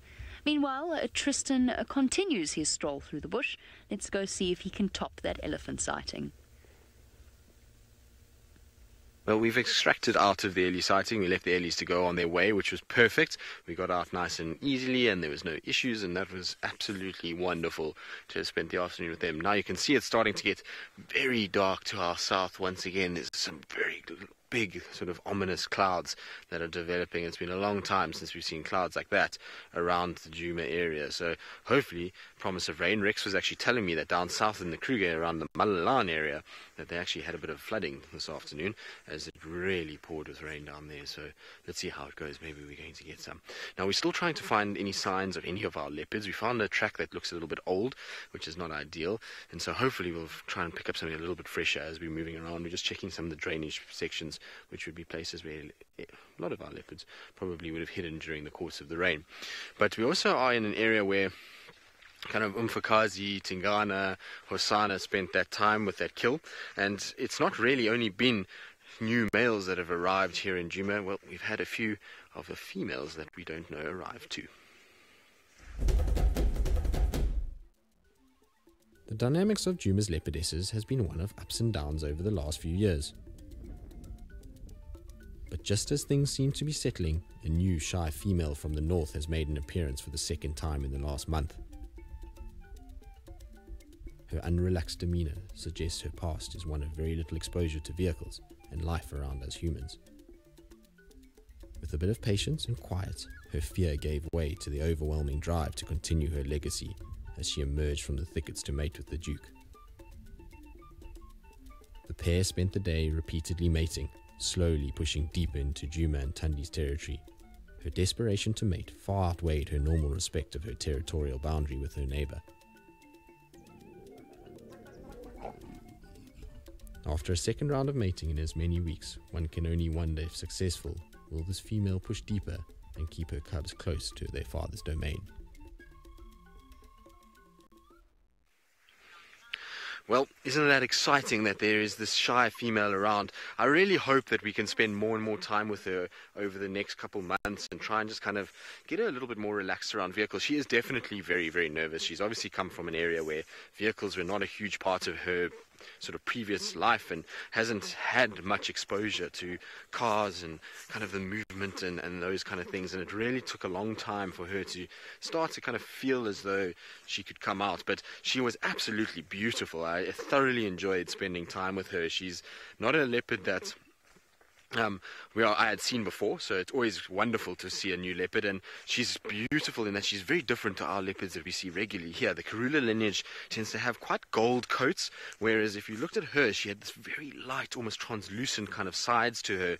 She was very pretty, and then her kind of face had very expressive eyes. You could see she kind of stare you down a little bit, and she's definitely much older than I think we first gave her credit for. You know, when she was first seen with Taylor mating with Tingana 2 weeks ago, everyone kind of thought she was a younger female, maybe 4 years old, but I think she's a bit older than that. If you look at the kind of condition of her face and her ears, there's definite scarring, obviously on the mouth. She's got that scar over the right sort of part of her mouth, and then that little V out of her left ear. There's a bit of tattering on the ears, and that would indicate that this animal is a little bit older and has actually gone through life quite a bit. And so I would say that for me, she looks probably closer towards sort of 6 years old, 5, 6, maybe even 7, which would be interesting. I mean, it means that she's hung around for this long without anyone really kind of knowing who exactly she is, which is kind of incredible to me, that in an area with so populated with tourism and with vehicles and people that drive around day in, day out, that there can still exist a creature like a leopard that can be that kind of elusive and that sort of well hidden and camouflaged that she doesn't get found very often. I think it's absolutely amazing. And so awesome to kind of see her mating with Tingana as well. Obviously, it's great that Tingana now potentially could father another generation. He's been so successful as a male leopard that it just bodes well for him to kind of carry on, and we'll see what kind of this all means for the rest of the lineages and the sort of dynamic within our leopards here. Anyway, we're going to keep going. We're going to try and see maybe we can get a last-minute leopard. In the meantime, though, let's send you back across to Steve, who I think is still with the lions, and hopefully they'll carry on their hunting. Well, folks, jump on board. I apologize. I thought I'd mentioned the pride we were with was the Awinos. I definitely did earlier in the unscheduled broadcast. I apologize if I didn't mention it again. The pride of 5, and we're following these 3 hyena that have come past the pride at a rate of knots. Unfortunately, we were in a very bad signal area there, so we won't be able to contribute. So these hyena came along, and they were absolutely motoring. Wow, here they are. They were doing a bit of scent marking. Haven't done any calling that I can tell, but they're smelling their noses to the ground, their tails. Well, that one's not, his tail's not up, but the other two have got their tails curled up over their back. And well, this could be exciting. Something could be unfolding. We don't know what they've smelt or what they can hear. But when hyena move like this with excitement, their tails up, something is afoot. Whether they're hunting, whether they are going to steal food from someone, or whether they are other hyena in the area that they're going to compete with, it's hard to say.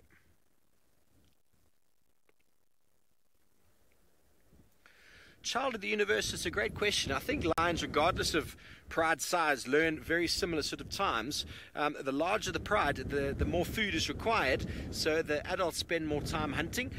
Smaller prides, maybe the youngsters get more opportunity to assist, but I wouldn't say that at any stage prides, larger or smaller, the youngsters would learn earlier than other prides. They put in the effort when the time is right.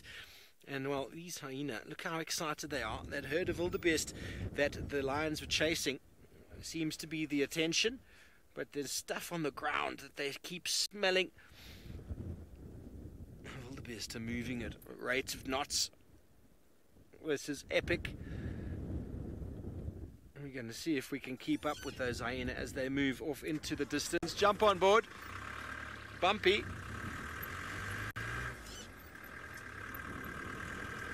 The herd is massing, a huge group of them coming down from the mountain here.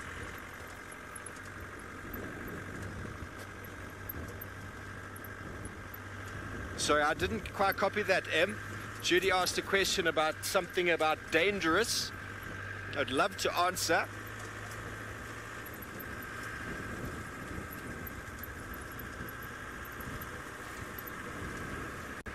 Judy, I don't think the boulders and rocks are very dangerous, in fact. If anything, they provide them with a little bit of something to elevate on so that they can see in the distance. From a dangerous point of view, nothing really. They're not moving. I'm just being very careful here. There might be a big hole in the ground. Wildebeest they are splitting up. They are in every single direction at the moment. I don't know what has got under their nose. Have a look at this coming off over to the right. But while we keep up, if we can find these hyena again, let's go back down to Jamie. It seems like her little puppies or cubs are coming out the hole. Just one cub at the moment who briefly stopped suckling to have a look at us, and with that natural curious gaze of a growing hyena cub, just can't quite seem to get comfortable. There we go. About a week and a half, I would say, older than Corky's cub. Look at that face. So wrinkly. So, oh. Still a little wobbly. It'll be interesting to see how soon these cubs learn to come up to our vehicle. Because of course they haven't got any older cubs to learn from, and that's how it all starts, as the older cubs teach the younger cubs to make their way towards us. David, no, I haven't had a chance to properly check whether we've got male or female cubs here. It's a tricky thing with young cubs especially. That's why the researchers themselves will never go off just one quick assumption as to whether or not a cub is a male or a female. They have to independently, 3 of them, have to see the cub's genitals properly and come to a conclusion, an agreement, as to whether or not it is a male or a female. And even then, it's still possible to get it wrong. It is something very, very tricky with hyena cubs, because of course female genitalia look very similar to males. This cub's reached the oversized ear stage. Yes, that's your mum's ear. It's the perfect chew toy.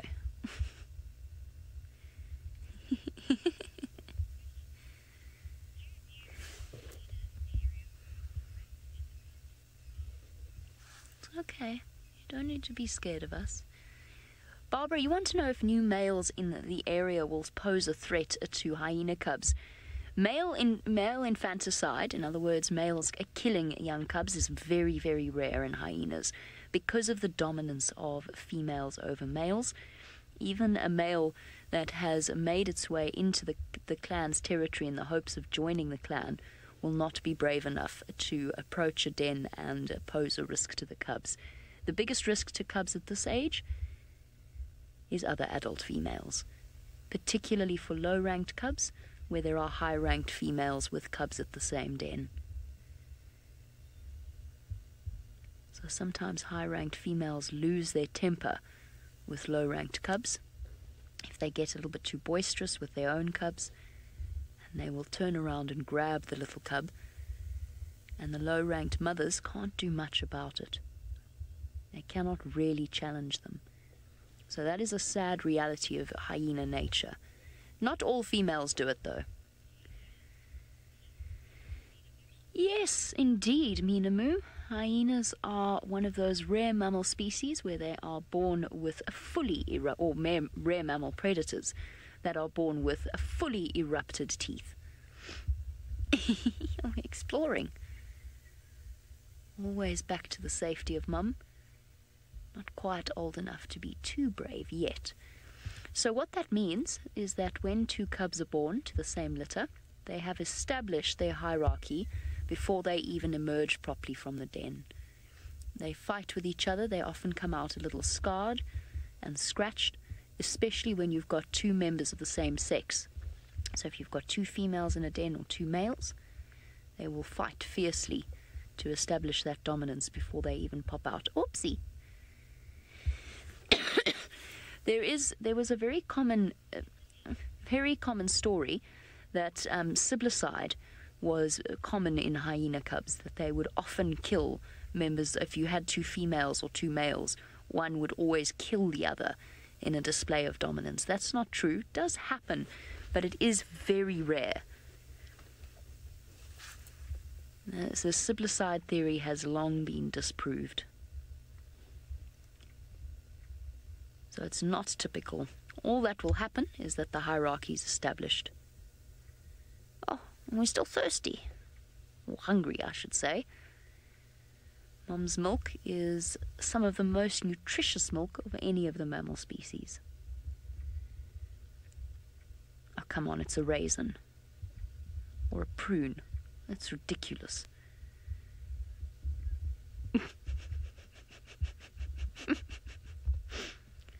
Very coordinated. Play with me, Mum. Play. Play. Play with me. I'm full of energy. I've just had the best meal ever. Oh. Look, Mum. Look, I'm running, I'm bouncing. Lily? Sorry, Lily. Ouch. Did you get a bit carried away there by any chance? Fell over and immediately ran for the safety of the den. Lily, who is one of our regular viewers, Lily is 7 years old and would like to know when hyena cubs will get their colours. And the answer to that, Lily, is around about 2.5 months to 3 months old, you'll start to see the spots clearly on the shoulders. Then as they get older, the spots become clearer and clearer until all that's left is little dark feet.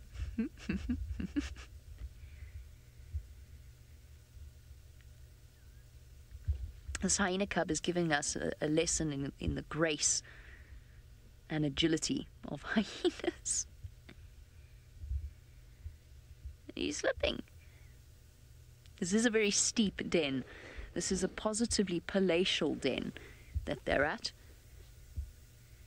A termite mound with very steep sides.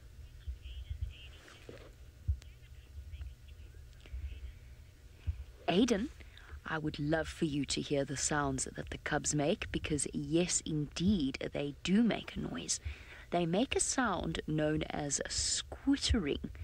Now, squittering is a sound that they make when they're begging for food, and it sounds like a baby dinosaur out of Jurassic Park. That's what it sounds like. It's a ridiculous sound. It's a screeching, grating and incredibly loud. You can't even believe that a cub that small could make that much noise. So they have proper tantrums when they want food. They will also whoop. So already at this age, they'll start to imitate adult behavior. And it's so sweet because their voices aren't adult voices yet. They've still got little baby voices. And you know how hyenas make that ooh contact call. I don't want to do it too loudly and frighten the cub. But when they're little like this, they go ooh, ooh, ooh.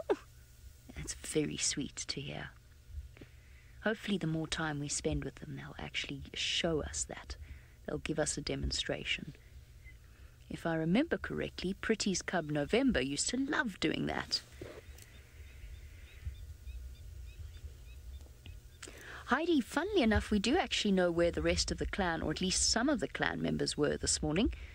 They were hanging out around the lions all the way to the east of Djuma. We had Ribbon, we had Ribbon's daughter and Tima. There were a couple of What's the word again for the skin on the elbow? I can't remember now. That's what the cub's trying to chew on Pretty. Big yawn.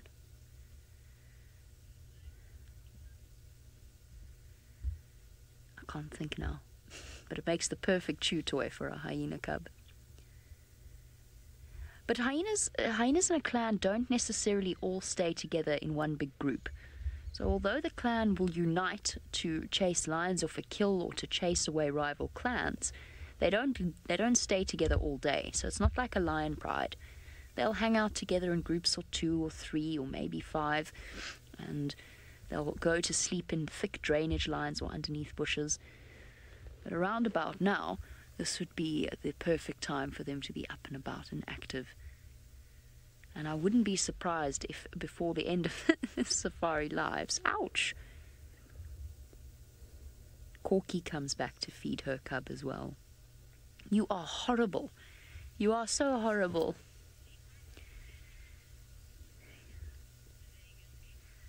Vegas Cat Lover, thank you very much indeed. Thank you for that reminder. The skin of the elbow is called a weenus. I'll say no more, because that is what the cub is trying to chew.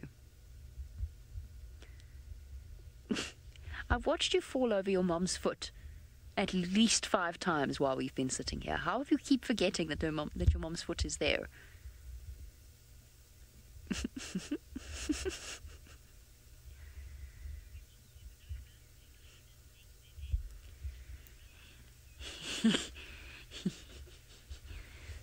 Now, the only time you'll get to see this behavior is when one of the female.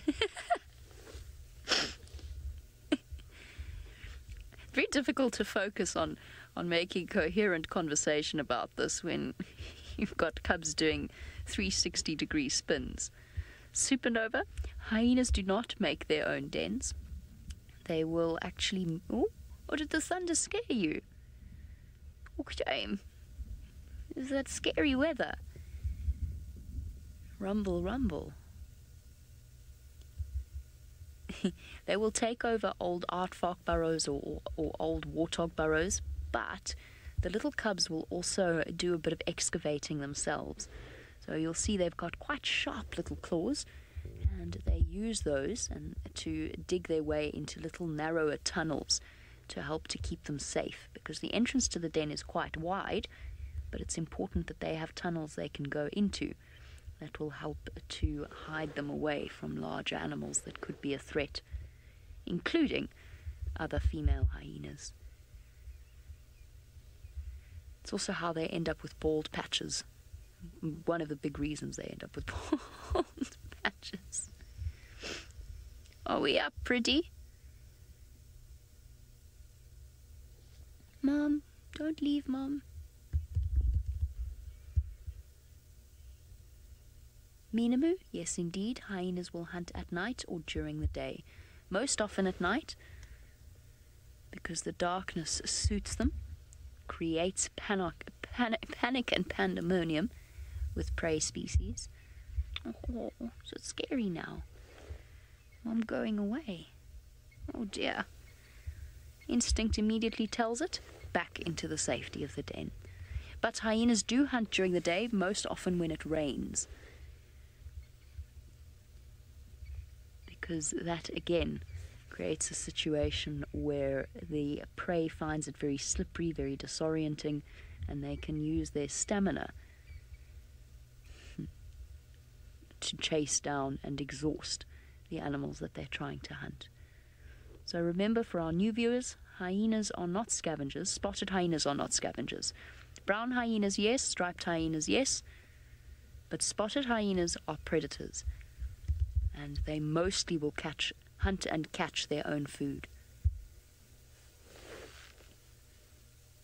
It's getting a proper bath from Mum, despite desperate efforts to move down further into the den away from her tongue. As the cute family scene unfolds, I think there's a good chance that Pretty's going to vanish off, which is what Hosanna has done to Brent this afternoon. Let's see where he is and if he's had any further luck with his search. Well, we're in Hosanna's zone, so to speak. And I was hoping for the bark of an inyala or a bushbuck or the snort of an impala. But alas, the little chief has evaded me today. But as we know, last-minute leopards happen from time to time. So we're going to head towards Gallagher and his favourite spot. Fingers crossed that we do get a last-minute sighting of our wonderful little chief. I'm sure he's around here somewhere. But it has been a really great week of catching up with Hosanna, particularly for me. Obviously, I haven't spent much time with him this year, so I've had a thoroughly wonderful time getting reacquainted with the little sausage. Well, not so little sausage anymore.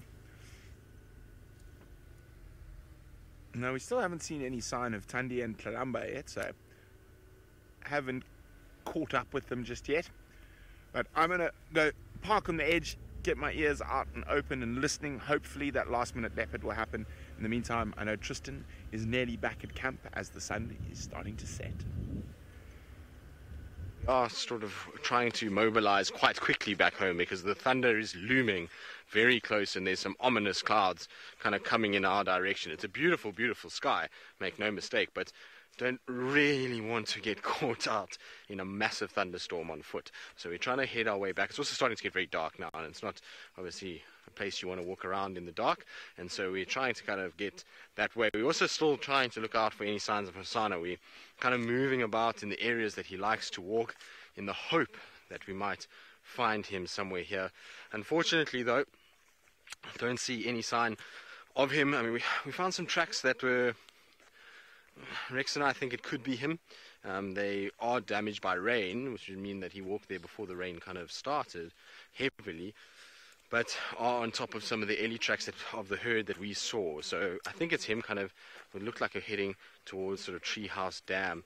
That's roughly where it's kind of looked like it was going, but tough to say. Anyway, we're going to try and kind of head back home. It's that time anyway, and so while we do that, let's send you back across to Jamie and that precious little cub.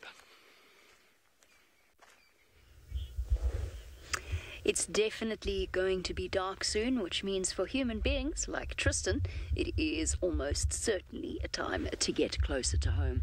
For our hyenas, it means time to wake up and head about their evening business. As almost totally nocturnal creatures, this is when they are at their most awake. We have been treated to a truly stunning evening with a Pretty and her little cub, and a brief view of Corky's little one as well. Pretty's cub is now doing its utmost to trip Mom up. It comes dashing out of the den, bites her ankles or her wrists, and then runs back in again. It's an absolute little terror. A tiny raisin with very sharp teeth. A terrifying prospect. A lovely prospect is the knowledge that over the coming weeks and months, that's the joy of Safari Lives, is that we actually get to track the progress of these little ones as they grow up, get bolder, and start to explore the world around them. This has been truly spectacular. So as Pretty attempts to manhandle, or hyena handle, her cub, that brings us to the end of this episode of Safari Lives. It's been an absolute pleasure catching you up of the going-ons of our animals. We'll see you next week and, of course, tomorrow for the regular show. Bye, everyone.